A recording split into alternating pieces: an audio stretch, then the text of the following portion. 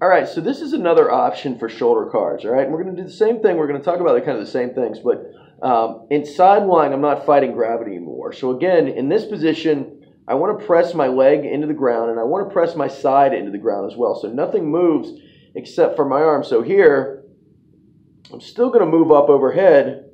I get to the top.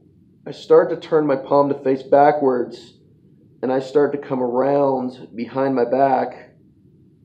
And then I'm just going to do the opposite. I'm going to bring my arm back behind me. I'm going to start to do a big circle back around with my hand. Once I max out that range of motion for extension, I come back around. So with this, we can do this motion at different tensions, all right? So in the morning, what I recommend is about 20% tension, all right? Now, when I want to do this at a harder level, I want to really start to push into the ground more, and I want to squeeze the ball more. And so if I'm doing this, let's say at about 50%, I'm squeezing my bicep, I'm moving slower, and I'm grinding through the air. When I have more tension, I should conceivably be able to get more range of motion. One of the things that we talk about in Kinstretch is it forces the language of self. So the more force I can put into my shoulder, the more range of motion I can get.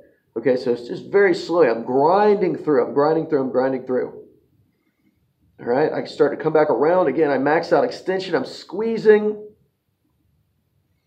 I start to come back around, and I end back in this original position. This is good to do after we perform our axial rotations, after we clear a little bit of space. Then we kind of force our way through that new space. We use tension to kind of reinforce that and kind of upload that information to our brain. So once again, we can do cards at different tensions, 20% for light pressure, about 50 to 100% when we're trying to get new range of motion.